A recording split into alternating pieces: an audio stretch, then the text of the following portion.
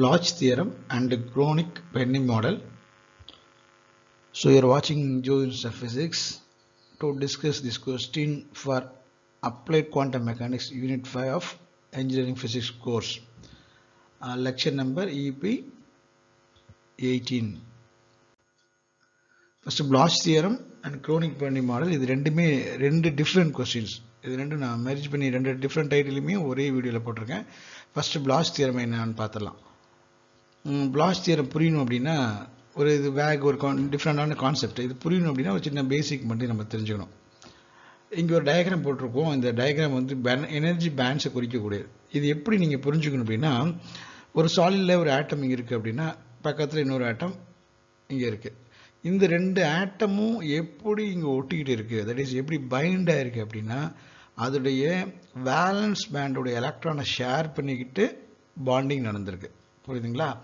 அப்போது இது ஒரு ஆட்டம், பக்கத்தில் இன்னொரு ஆட்டம், இப்படியே பீரியாடிக்காக ஆட்டம் இருக்குது. வரிசையாக கிறிஸ்டலில் நிறைய ஆட்டம் வரிசையாக பீரியாடிக்காக இருக்கும், அப்படி தானே? இப்போ இந்த ஒரு 4 ஆட்டத்தை மட்டும் எடுத்துக்கிட்டு புரிஞ்சுக்கிறதுக்காக பார்க்குறோம். ஸோ இது ஒரு ஆட்டம்னா அந்த சென்டர் மோஸ்ட் பாயிண்ட்டுக்கு பேர் என்ன சார்? நியூக்ளியஸ்னு அர்த்தம். அதை சுற்றி எலக்ட்ரான்ஸ் எல்லாம் அப்படி ஆர்பிட்டலில் சுற்றி வந்துட்டுருக்கும். இது ஃபர்ஸ்ட் ஆர்பிட்டல் அப்படின்னு சொல்லுவீங்க, செகண்ட் ஆர்பிட்டல், தேர்ட் ஆர்பிட்டல், இது மாதிரி ஆர்பிட்டல்ஸ் போயிட்டே இருக்கும். இந்த அவுட்டர் மோஸ்ட் ஆர்பிட்டலுக்கு பேர் என்ன? Valence orbital. ஓகே, இது எப்படி எலக்ட்ரானை ஷேர் பண்ணிகிட்டு இருக்கும்போது இந்த அவுட்டர் மோஸ்ட் ஆர்பிட்டல் மட்டும் என்ன இருக்குது? மெர்ஜ் ஆகி இருக்கும். சரிங்களா? அப்போது இது பாசிட்டிவ் நியூக்ளியஸ். அப்போ இங்கே உள்ள எலக்ட்ரான்ஸை இது என்ன பண்ணுது? கண்ட்ரோல் பண்ணிட்டு இருக்கு, அட்ராக்ட் பண்ணிட்டு இருக்கு. இதையும் அட்ராக்ட் பண்ணிட்டு இருக்கு, இங்கேயும் அட்ராக்ட் பண்ணிட்டு இருக்கு, இங்கேயும் அட்ராக்ட் பண்ணிட்டு இருக்கு. பட் கம்பேரிட்டிவாக இந்த எலக்ட்ரானோட அட்ராக்ஷன் வந்து இதை கம்பேர் பண்ணும்போது force of attraction of this nucleus வந்து இந்த வேலன்ஸ் பேண்டில் கம்மியாக இருக்கும். சரிங்களா? ஈவன் தோ கம்மியாக இருந்தால் கூட ஒரு எலக்ட்ரான் இப்படி ட்ராவல் பண்ணிட்டு இருக்கும்போது இதனால கொஞ்சம் அட்ராக்ஷன் இங்கே இருக்கும். இங்கே ட்ராவல் பண்ணி இந்த இடத்துக்கு வரும்போது அந்த அட்ராக்ஷன் குறைஞ்சிரும். மறுபடியும் இங்கே வரும்போது இந்த நியூக்ளியஸ்னால இதை அட்ராக்ட் பண்ணப்படும். ஸோ இந்த எலக்ட்ரான்ஸ் இந்த பாத்தில் ட்ராவல் பண்ணும்போது first atom to second atom, second atom to third ஆட்டம் இப்படி ட்ராவல் பண்ணி போயிட்டு இருக்கும்போது பீரியாடிக்காக இது என்ன ஆகும்? ஒரு பொட்டன்ஷியல் டிஃப்ரென்ஸை, பொட்டன்ஷியல் பேரியரை அது ஃபேஸ் பண்ணும். ஸோ இது இங்கே அட்ராக்ட் பண்ணதுனால ஒரு பொட்டன்ஷியல் பேரியருக்கு ஃபார்ம் ஆகுது. அதே மாதிரி இங்கே அட்ராக்ட் பண்ணும்போது ஒரு பொட்டன்ஷியல் பேரியர் உருவாகுது, இங்கே அட்ராக்ட் பண்ணும்போது ஒரு பொட்டன்ஷியல் பேரியர் உருவாகுது.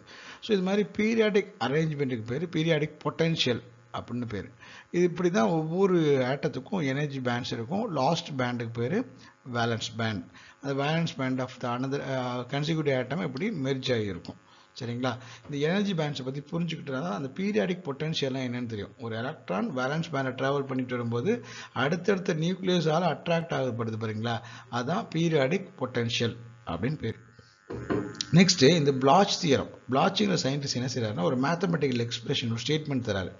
அந்த ஸ்டேட்மெண்ட் எதுக்காக அப்படின்னா ஒரு எலக்ட்ரான் வேவ் ஃபங்க்ஷனாக மூவ் ஆகும்போது, ஜென்ரலாக இது குவாண்டம் மெக்கானிக்ஸ் போயிட்டு படிக்கிறதுனால எலக்ட்ரான் ஸ்ட்ரெயிட்டாக மூவ் ஆகுது. இப்போ நம்ம குவாண்டம் மெக்கானிக்ஸ் கண்டுபிடிச்சதுக்கப்புறம் எலக்ட்ரான் ஸ்ட்ரெயிட்டாக மூவ் ஆகுதுன்னு நம்ம அண்டர்ஸ்டாண்ட் பண்ணிக்கணும். ஸோ எலக்ட்ரான் எப்படி மூவ் ஆகும்? வேவ் லைக் மோஷனாக தான் மூவ் ஆகுது. ஓகே, பார்ட்டிகிள் வந்து வேவ் லைக் மோஷனாக தான் மூவ் ஆகுது.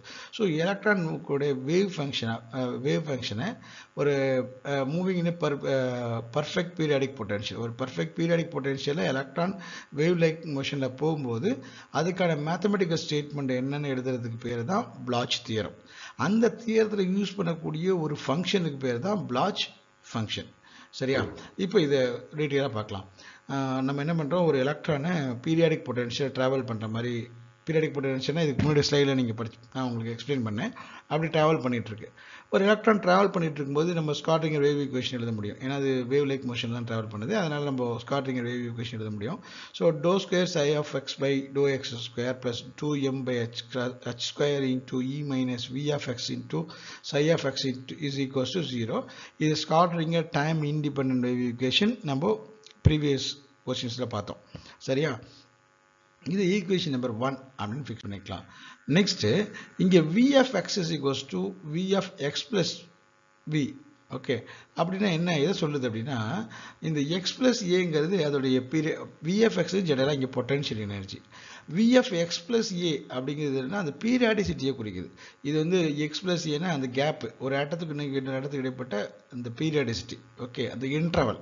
ஸோ இது மாதிரி x plus a, x plus b, x plus a, x plus a plus c அப்படியே கன்சிக்யூட்டிவாக போயிட்டு இருக்கிறதுனால அந்த பீரியாடிசிட்டி குறிக்குது. சரிங்களா? இப்போ நம்ம ஃபர்ஸ்ட் ஈக்குவேஷன் எழுதுறோம்ல, ஸ்காட்ரிங்கர் வேவ் ஈக்குவேஷன்.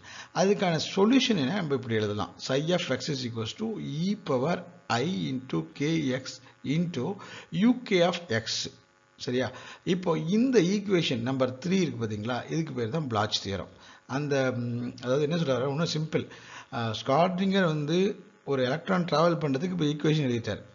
பிளாச் என்ன சொல்றாருன்னா, அந்த எலக்ட்ரான் டிராவல் பண்ணும்போது ஒரு ஆட்டத்தை இன்னொரு ஆட்டத்தை கிராஸ் பண்ணும்போது அது நியூக்ளியஸால பீரியாடிக்காக அட்ராக்ட் பண்ணப்படுது, பீரியாடிக் பொட்டன்ஷியலாக அது ஃபேஸ் பண்ணுது.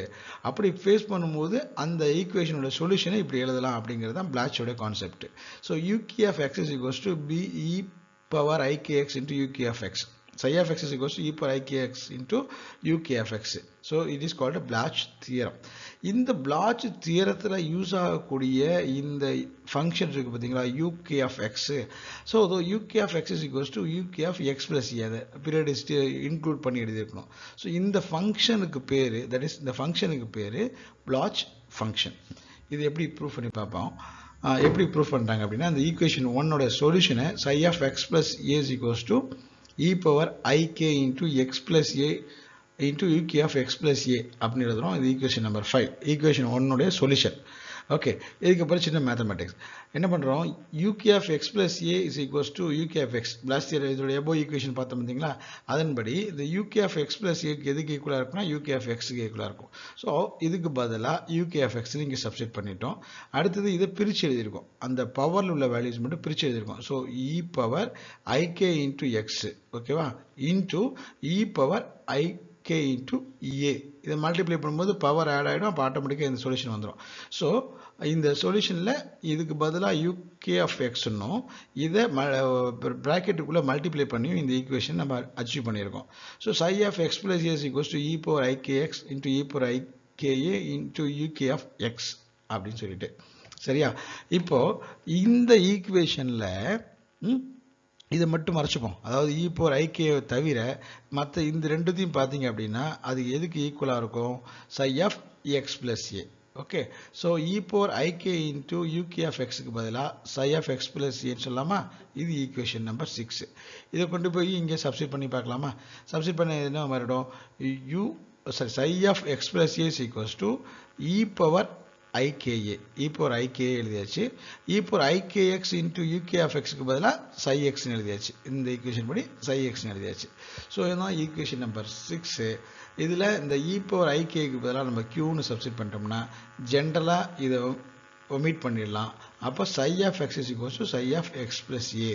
ஸோ பிளாச் என்ன சொல்கிறாரு, நீ உங்கள் ஒரு வேவ் ஃபங்க்ஷன் மட்டும் எழுதக்கூடாது, அந்த வேவ் ஃபங்க்ஷன் பீரியாடிசிட்டி போகும்போது தட் இஸ் ஏவும் இது இன்க்ளூட் ஆகிருக்கும் அப்படின்னு சொல்கிறது தான் பிளாச் தியரம். ஓகே, நெக்ஸ்ட் இது டிஃப்ரெண்ட் கொஸ்டின். இது வரைக்கும் பார்த்தது பிளாச் தியரம். அடுத்தது க்ரோனிக் பென்னி மாடல். இது என்னதுன்னா, ஒரு பீரியாடிக் பொட்டன்ஷியலில் எலக்ட்ரான் டிராவல் பண்ணி போயிட்டு இருக்கும்போது அதோட பிஹேவியரை பற்றி சொல்கிறது தான் க்ரோனிக் பென்னி மாடல். ஓகே, நம்ம என்ன பண்ணுறோம், ஒரு பீரியாடிக் பொட்டன்ஷியலை இமேஜின் பண்ணிக்கிறோம். ஓகே, இதை தாண்டி எலக்ட்ரான் போகணும். அதாவது என்னென்னா, இதுக்குள்ளே பொட்டன்ஷியல் எனர்ஜி அதிகமாக இருக்கும், இங்கே பொட்டன்ஷியல் எனர்ஜி 0 ஆகிடும். இங்கே பொட்டன்ஷியல் எனர்ஜி அதிகமாக இருக்கும், பொட்டன்ஷியல் எனர்ஜி 0 ஆகிடும். அது இது கேப்பு, இங்கே ஒன்றுமே இல்லை. அப்போ ஓகே, அப்போ ஈஸியாக மூவ் பண்ண முடியும். இந்த பொட்டன்ஷியலுக்கு வரும்போது ஈஸியாக மூவ் ஆக முடியாது. அப்போ அதுக்குன்னு ஒரு பொட்டன்ஷியல் எனர்ஜி இருக்கும். மறுபடியும் கேப்புக்கு வரும்போது ஃப்ரீயாக என்ன ஆயிடுது, மூவ் பண்ண முடியும். அப்போ பொட்டன்ஷியல் எனர்ஜி 0 ஆகிடும். இதுதான் பீரியாடிக் பொட்டன்ஷியல் அப்படின்னு பேர். இப்போ எலக்ட்ரான் இப்படி ட்ராவல் பண்ணும்போது இந்த ரெண்டு ரீஜனில் மட்டும் என்ன நடக்குது அப்படின்னு நம்ம டிஸ்கஸ் பண்ணுவோம். ஃபஸ்ட்டு இந்த ரீஜனை வந்து 0 to a அப்படின்னு ஃபிக்ஸ் பண்ணிக்கிறோம். அதாவது இந்த பாயிண்ட்டை, இங்கே ஒரு பாயிண்ட் இருக்குன்னா அது இந்த 0 விட அதிகமாகவும் ஏவை விட கம்மியாக இருக்கும். அதான் இந்த 0 to a ரீஜன். இந்த ரீஜனில் ஒரு பார்ட்டிக்கல் இந்த ஃப்ரீ ஸ்பேஸ்க்குள்ளே ட்ராவல் பண்ணுது அப்படின்னா அதுக்கு வந்து பொட்டன்ஷியல் எனர்ஜி 0 இருக்கும். ஸோ நம்ம என்ன பண்ணுறோம், ஸ்காட்ரிங்கர் wave equation, time independent wave equation படி d square psi by dx square plus 2m by h square into e minus v into psi is equals to 0. இதில் இந்த ரீஜனை பற்றி டிஸ்கஸ் பண்ணிட்டு இருக்கிறதுனால v is equals to 0ன்னு substitute பண்ணிடுவோம். அப்போ இது ஆட்டோமேட்டிக்காக வேனிஷ் ஆகிடும். ஸோ மீதி இருக்கிறது d square psi by dx square plus 2m by h square into e into psi is equals to 0. இப்போ இது ஒரு ஈக்குவேஷன் ஆயிடுச்சு. இதை வந்து செகண்ட் ஆர்டர் டிஃபரன்ஷியல் ஈக்குவேஷனாக மாற்றுறதுக்கு இந்த இருக்க 2mh ஸ்கொயர் இன்டூ இக்கு பதிலாக ஆல்ஃபா ஸ்கொயர் அப்படின்னு சப்ஸ்டிட் பண்ணிக்குவோம். So D square psi by dx square plus alpha square psi equals to 0. இது ஈக்குவேஷன் நம்பர் 1. இப்போ அடுத்த ரீஜன், இது என்ன சார் ரீஜன் இங்கே அப்படின்னா, இதுக்கு முன்னாடி பார்த்தோம்ல பீரியாடிசிட்டியில், அதாவது இதே டயக்ராமில் அந்த பொட்டன்ஷியல் பேரியரோட ஏரியா. ஓகே, அந்த potential பேரியரோட ஏரியானா -v less than x less than 0. இதுதான் அந்த அதோட லிமிட்டு. இந்த இடத்துல அதுக்குன்னு ஒரு பொட்டன்ஷியல் எனர்ஜி இருக்கும், அதை நம்ம v0 எடுத்துக்கிறோம். இது ஜீரோவாக இருக்காது, அதுக்குன்னு ஒரு வேல்யூ இருக்கும், தட் இஸ் v0 அப்படின்னு எடுத்துக்கிறோம். So one dimensional ஸ்காட்ரிங் wave equation படி இப்படி எழுதலாம். அதில் விக்கு பதிலாக நம்ம v0 சப்ஸ்டிட் பண்ணி எழுதியாச்சு. இப்போ இது செகண்ட் ஆர்டர் டிஃபரன்ஷியல் ஈக்குவேஷனை மாற்றுறதுக்கு D square psi by dx square minus இந்த இருக்க டேர்முக்கு ஃபுல்லாக இங்கே எல்லாத்தையும் சேர்த்து இது வரைக்கும் 2mah ஸ்கொயர் v0 மைனஸ் இ இன்ட்டு சை. ஓகே, இதுக்கு பதிலாக நம்ம நாட் சைஸ் இங்கே போகக்கூடாது. ஓகே, இது வரைக்கும் நம்ம பீட்டா ஸ்கொயர் எழுதிக்கிறோம். ஸோ இதுக்கு பதிலாக இங்கே பீட்டா ஸ்கொயர் எழுதுனா இங்கே ஒரு செகண்ட் ஆர்டர் டிஃபரன்ஷியல் ஈக்குவேஷன் கிடைச்சிருச்சு.